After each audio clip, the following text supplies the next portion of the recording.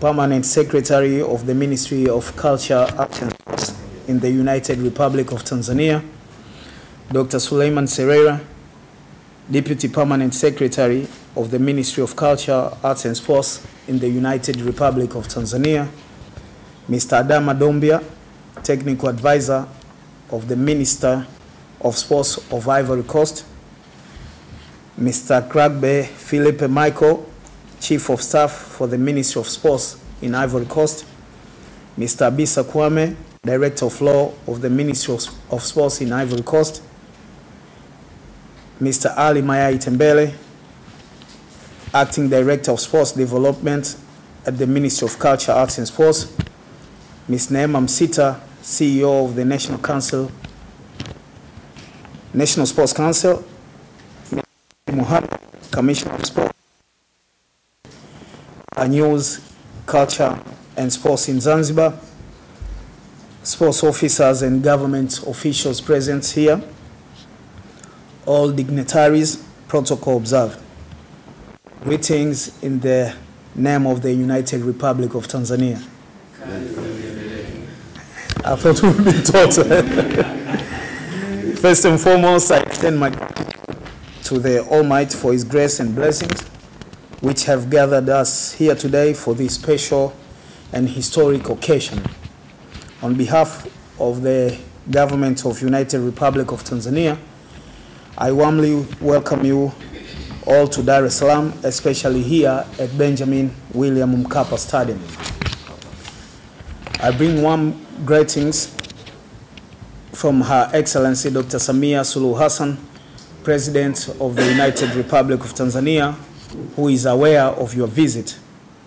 Allow me to extend my personal greetings to you, Honorable Aja Silas Mech, Minister of Sports in Ivory Coast, and your esteemed team for your participation in this significant event for sports development in both Tanzania and Ivory Coast. Honorable Minister, on behalf of Dr. Damas Numbaro, the Minister of Culture, Arts and Sports, I express sincere appreciation to the delegation from Ivory Coast for graciously accepting our invitation and traveling from Ivory Coast to Tanzania for this official visit. Although Dr. Numbaro could not be here today due to another official engagement, he is aware and informed of the proceedings. Our gathering today stems from the fruitful collaboration initiated during AFCON 2024, where we had the privilege to attend the event in Ivory Coast. Through discussions and meetings, we recognized the importance of formalizing our cooperation in the sports industry for the mutual benefit of both our nations. Dear colleagues, signify a milestone following alongside Kenya and Uganda to host AFCON 2027.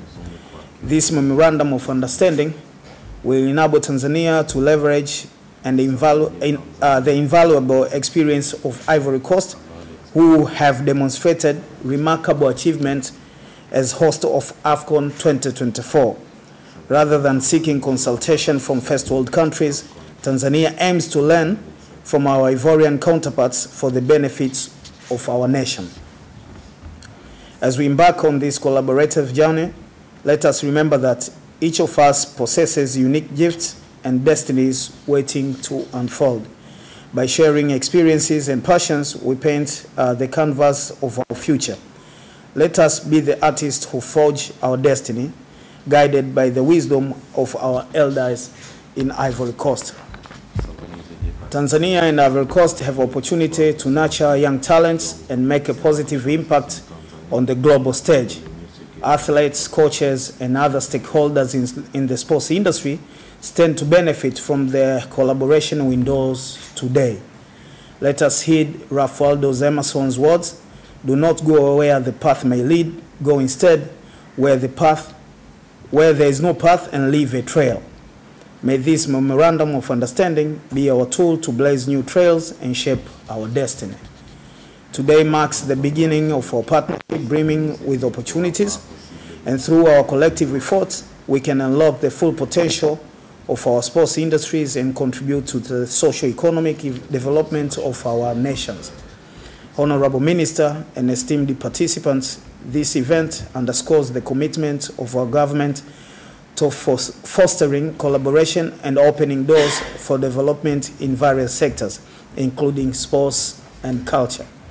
The Memorandum of Understanding we are signing today reaffirms our shared vision for progress and cooperation.